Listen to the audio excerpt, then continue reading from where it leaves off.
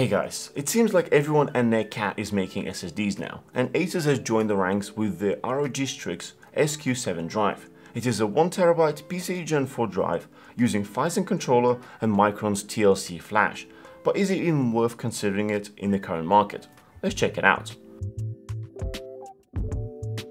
Let's first start with the components on this drive. It seems to feature four 256GB Micron TLC flash modules. These are 176 layer chips. It also features Phison E18 based controller as well as DDR4 cache. While this drive does not come with any fancy heatsink, it does still have copper heat spreader under the label. To be fair, more boards come with pretty good heatsinks, so you're already covered here. And hey, ASUS makes them too.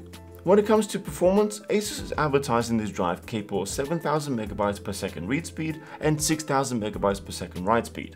At this same time, they do straight away add an asterisk to say actual speed may vary due to device testing and configuration, which is true, but also indicating that advertised speeds is best case scenarios. Spoiler alert, our testing didn't hit the numbers, but we're pretty damn close.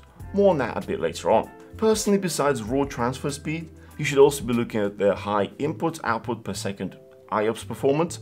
This represents how quickly the device can read and write commands per second. Surprisingly, ASUS does not publish this info on their website, but they were kind enough to share a full specification sheet that mentions it. Here we see up to 750,000 read and 1 million write IOPS. This is very similar to the drives in the same class such as Seagate FireCuda and WD Black SN850. The other thing that should be considered is drive endurance. All SSDs over time wear out, and depending on your workloads, this may or may not be important to you. For example, if you are a standard user who installs games from time to time and just uses PC normally, I wouldn't worry about it too much.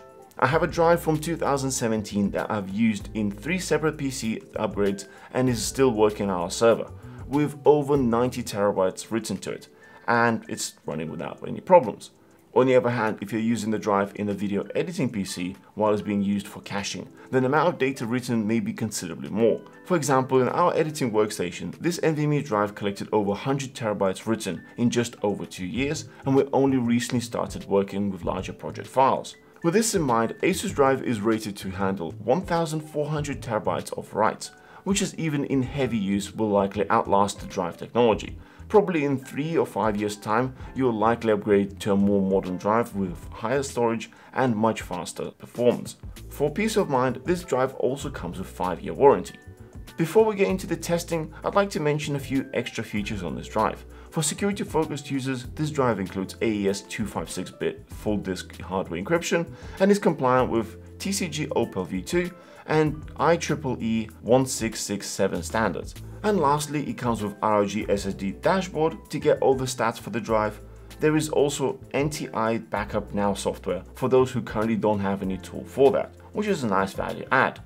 Also, if you're enjoying this video, please consider subscribing for more tech videos like this.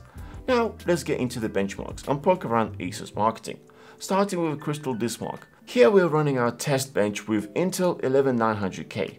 We are just shy of 7000 MB read speed and just shy of 6000 MB write speed, which is really close to the spec, which is actually rather surprising. IOPS results on the other hand are slightly harder to match to the spec, as we don't know exactly the test they did. For more detailed analysis, we also ran ATTO benchmark in both 256 MB and 32 GB file sizes. Here when it comes to speed, they have very similar results across both.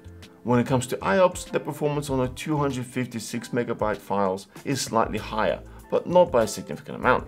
This is because in both scenarios, this drive stays at essentially full speed of its up to 110 GB of SLC cache.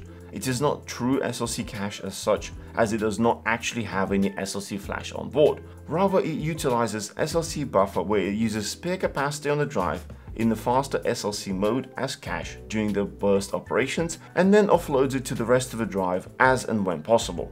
This benefits majority of users while keeping SSD much cheaper than an actual SLC drive. One thing to consider, as the drive is filling up, the potential cache amount will reduce as will the speed. For this, we actually ran a H2 test, which essentially does a non-stop write to the drive until the drive is full and then does non-stop reading.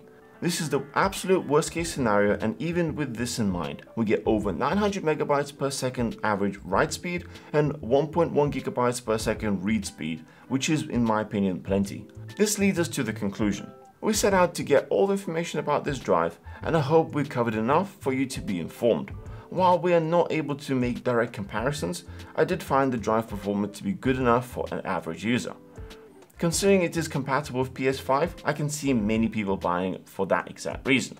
My main concern here is the price. In Singapore, it has an MSRP of 299 Singapore dollars. With the current promotion when bought together with Z690 motherboard, the price drops down to 249.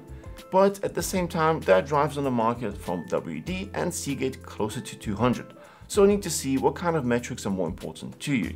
If you want to check out any of the items covered in the video, the links are in the description below. I hope you found this useful. Don't forget to smash that thumbs up and subscribe for more.